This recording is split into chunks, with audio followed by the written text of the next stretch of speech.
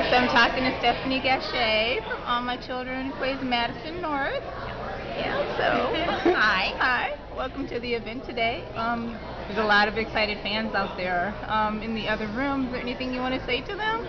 Well, I want to say thank you for coming and thank you for supporting us through thick and thin. It's been a tough year, a really hard year for the fans, for us as well.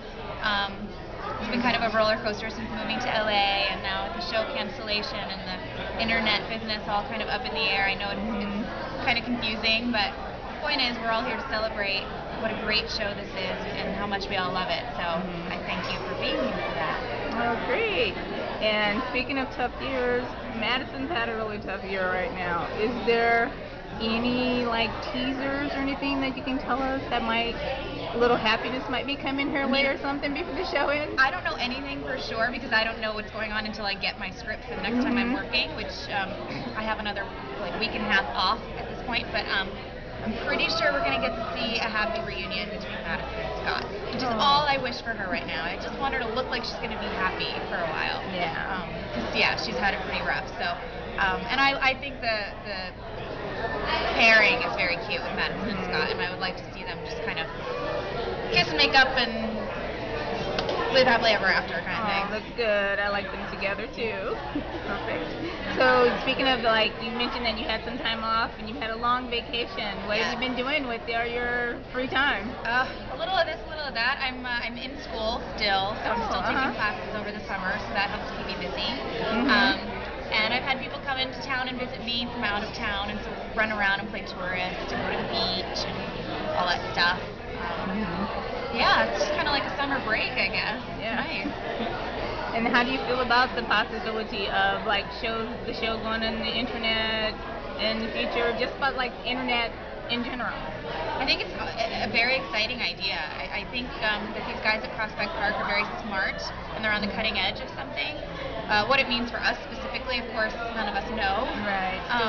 Unfortunately, yet. We just have to be patient. But the idea is a really good one, and I really do think we are getting to a point where television, where the internet is going to be where people go to get their programming. So hopefully we get in on the ground floor of that, and hopefully we can all be part of it. Well, that's great.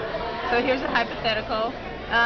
So should the show go online and Madison's a part of it, is there any storyline or anything that she hasn't done yet that you want her to? Oh, there are endless things. Soap opera, you can do it all. Madison hasn't had a wedding yet. So maybe some little fairy tale romance, but then of course you can't be happy forever, so who knows? I don't know. I want to do it all. Yeah.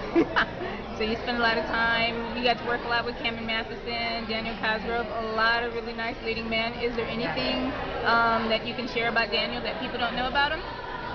Well, I think people are catching on, but I don't know if everyone knows that Daniel Cosgrove is a class clown. He is hysterical.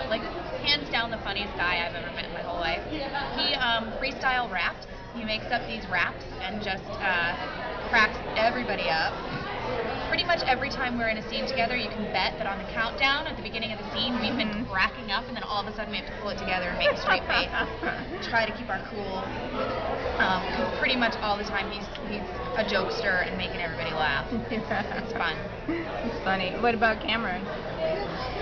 Cameron is a whole different sort of fun. I've really been lucky with my on-screen partners. Yeah. They're both amazing. And Cameron is just such a giving actor, always taking care of his scene partner.